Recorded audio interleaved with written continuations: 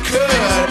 I know there ain't no rest for the wicked until we close our eyes for good. One of the most frequently asked questions we get at VinnieTortorich.com is, hey, Vin, I'm on no sugars, no grains, but no one else in my family is. How do I get my spouse on board? How do I get my kids on board? Here's what I tell people to do. Don't try to get them on board at all. That's the best way to get them on board. That's right. Don't proselytize. Don't tell them what to do. No one wants to be told what to do. You know what I tell people to do? Hold the mirror up. And when I say hold the mirror up, just let them see you losing weight and you're feeling better and you're doing things you hadn't been doing in years. And the spouse, may it be your husband or wife, will come on board right away. Trust me, I watch it happen over and over and over again. And then once you have your spouse on board, getting your kids on board will be very easy.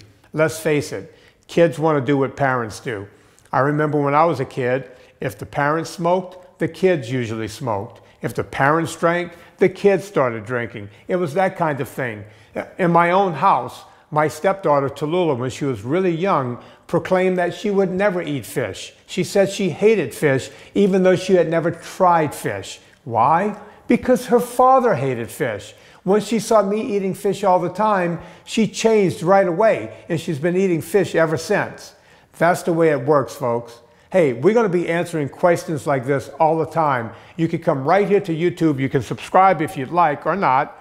And you can go to VinnieTortorich.com and ask us questions, and we'll answer them right here.